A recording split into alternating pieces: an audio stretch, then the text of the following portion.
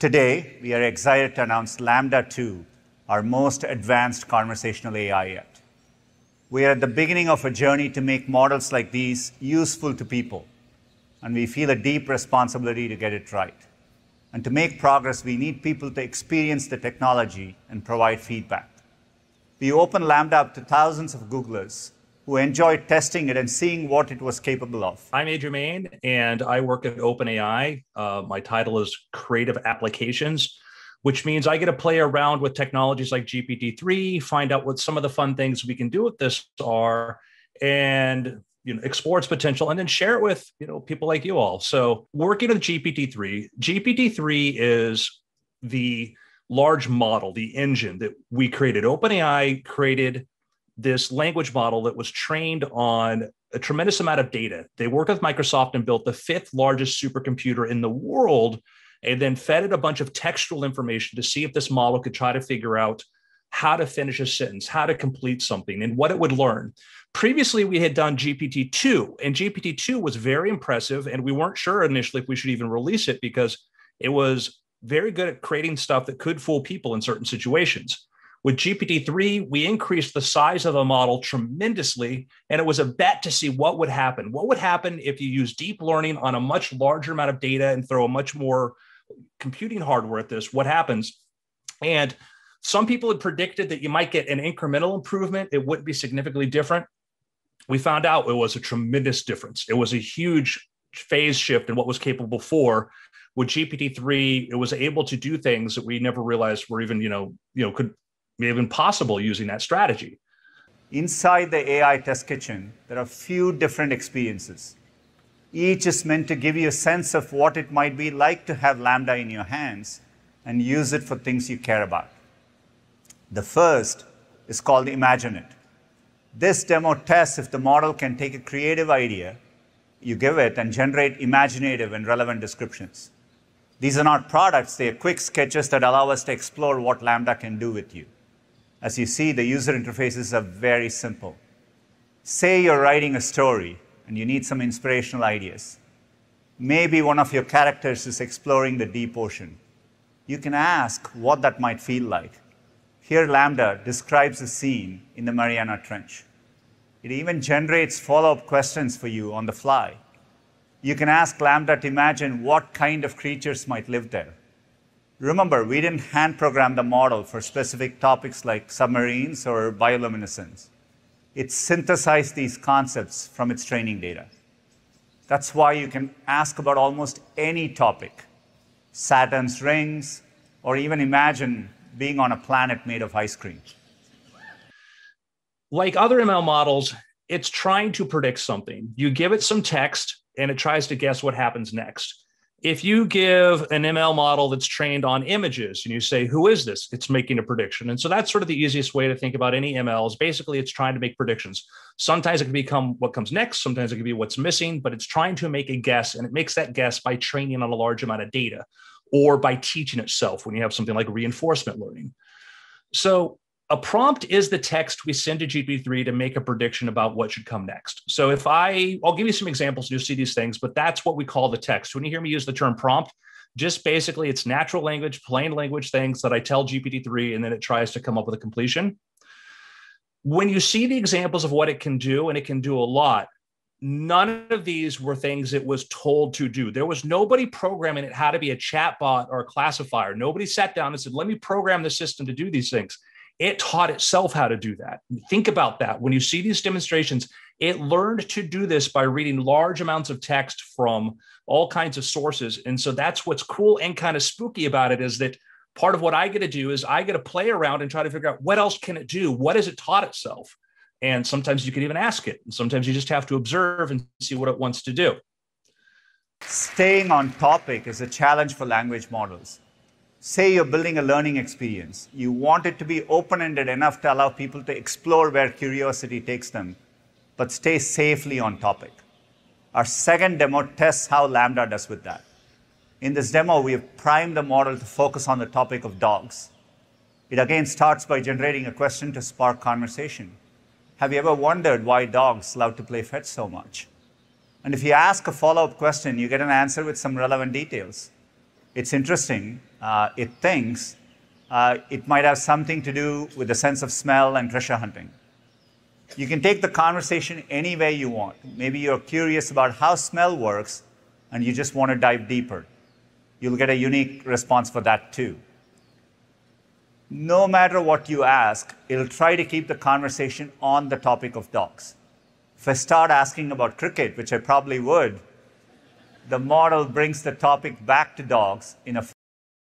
I do think dogs would. Now, the challenge of staying on topic is a tricky one. It's an important area of research for building useful applications with language models. There's a setting that you'll see me adjust, and it's probably the most important setting outside of what you tell it, and that's temperature. As a model, it makes predictions. And what temperature does is temperature affects the randomness of the predictions. So if you give a model a sequence and you say, okay, predict what comes next, it could give you a very narrow, like, I'm pretty sure this is the best fit. But if you increase the temperature, it has a wider range of probabilities. And so you can go on different paths. And we'll see this in practice. There's another setting called top P, which is another way to sort of adjust this randomness. And that deals with sort of a different algorithm for defining, what should come next, which is based on something called nucleus sampling. A lot of the papers on this stuff, a lot of this research is only a couple years old. And that's kind of what's exciting, is that for people out there that feel like, hey, this sounds neat, but maybe this rocket's already launched, or I don't feel like I can be part of it. I was only a hobbyist a year ago. I had an interest in AI and I'd done some stuff for my own applications, but I was a person that was just pursuing it as my own sort of interest. And then playing with GPT-3 and finding its potential, I found, a place for me to come and do something really cool. For AI to be inclusive, for AI to impact the world in a positive way, we need a lot of people thinking about AI. We need as many people thinking about it from as many points of view as possible in background. As a team, we've learned a lot on this project. And this will be the first ever live demo of LaMDA from stage. Are you all ready to see how it works? All right, here I am in the AI Test Kitchen app. I'm going to open up this demo called List It. Now, List It explores if LaMDA can take a complex goal or topic and break it down into relevant subtasks. It can help me figure out what I'm trying to do and generate useful ideas I might not have thought of. If you love to-do lists like I do, this is a dream come true. I'm going to tap Start, and this is a project I've been thinking a lot about lately. Plant a vegetable garden.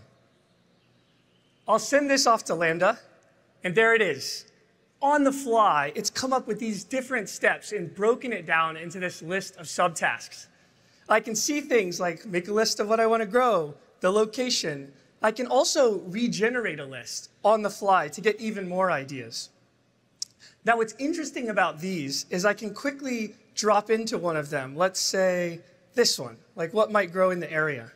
And you can see it will give me further suggestions.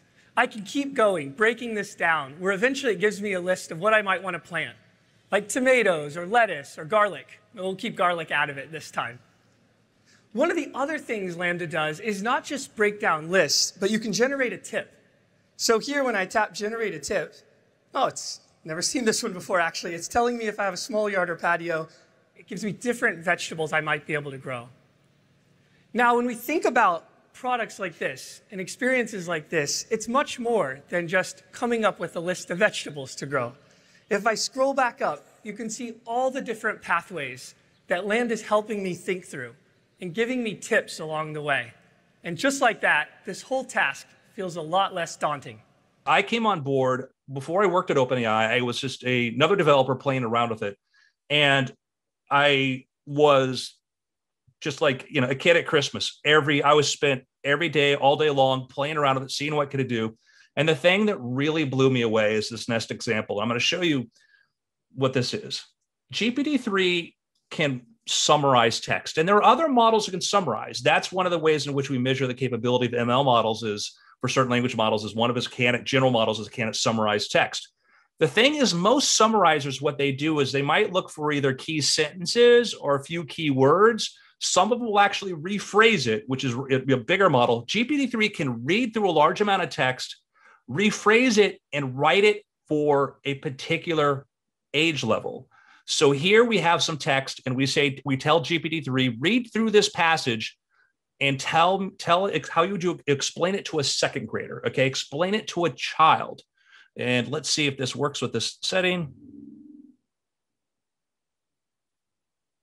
And it says Jupiter is a big planet. It's very big. It's much bigger than all the other planets in the solar system put together. Okay, so that's explaining it to a kid. Now think about what's going on.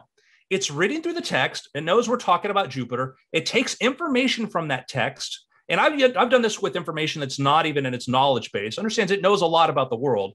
And it goes through there and says, okay, this is how it's simplified. And also it has a kind of an understanding of like what it means to explain something to what a second grader is. It knows that's a kid. And that's a very powerful thing. If I just ask it to, explain it to an adult, it would give me a little bit more technical. So think about what you can do with an application of the ability to take a large amount of information and synthesize it. So much of our daily life is filled with all this information coming at us, and it's very hard to keep on top of it. Now we have AI systems that can summarize that and keep it simple.